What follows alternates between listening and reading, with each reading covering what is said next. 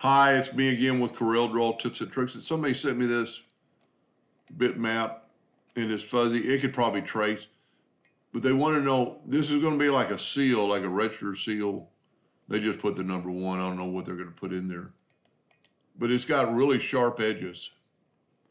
One way you could do it is take the polygon tool. It's got 30 points. I've already counted them. Take a 30-sided polygon, hold down the control button, get it to the center, and then hit P. Or get it in the center when you hit P. And then you could take these nodes and right click and turn them into curves. And then you can start moving these things. And it's going to be real hard to get it symmetrical. You're going to have to turn that into a curve. And to get that sharp point and symmetrical and a pretty nice bottom, that's actually pretty good. But there's another way, and I did this a couple of years ago, just playing around and getting a funny shape, and it just kind of came to me. I'm going to draw a 1/2-inch circle with my ratio locked. I'm going to hit 0.5. And then I'm going to go ahead and fill it in. Well, I don't have to do that. I'm going to set my nudge factor on 0.5.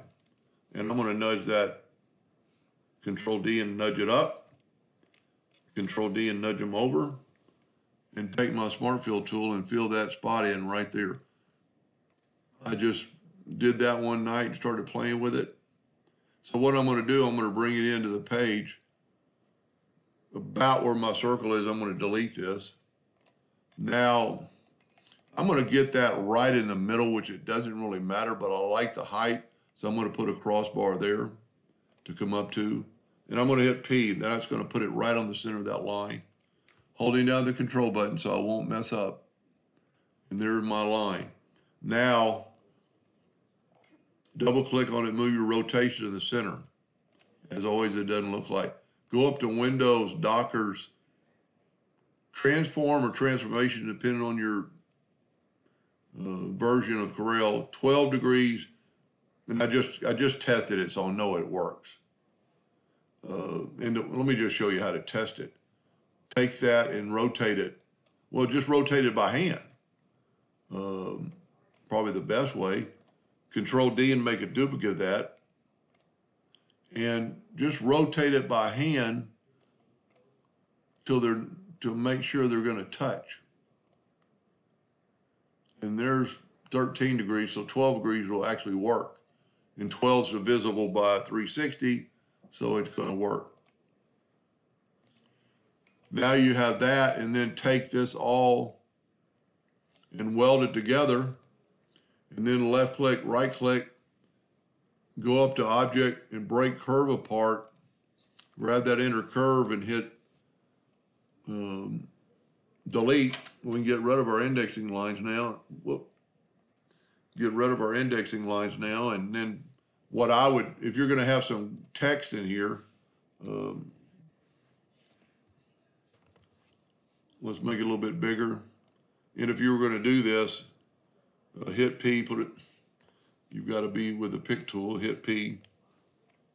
Then you could left click, right click, take your Smart Fill tool and go and fill that in and fill that in. Now you have and I'm pretty close, if not dead on. That's maybe how that was created. Either that or they did it with see, it's just, if you do it with the polygon tool, let's take this and see how, let's get rid of our text. If you did it with the polygon tool, it isn't going to be this symmetrical. Let's Control D and duplicate it. They're right on top of each other because it's symmetrical. Every joint is perfect. I'd be curious if I could break this apart if it's symmetrical also. But anyway, that's just kind of playing around. Hope that helped them a little bit. Thank you for watching.